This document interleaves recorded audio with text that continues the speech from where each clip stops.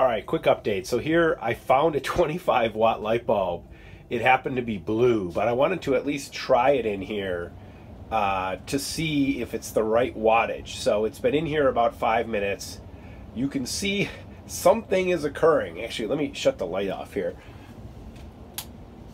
All right, so obviously that's not the right light, but something is occurring here, right? So you can see a little motion there. So if I peek around the back,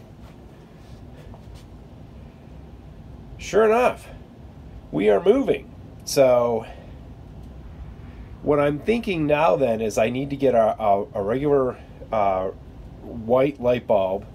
And then I just think that it seems like this cone, the colors on this cone have faded quite a bit, so that, you know, while this might have created a lot of variation in color at one point, right now, shoot, it's barely noticeable. So I don't know what to do there. I could try painting the cone, but honestly, when I've tried to do stuff like that in the past, it just ends up worse. So I don't know, just a quick update. It seems though that the 25 watt light bulb is hot enough to spin this properly.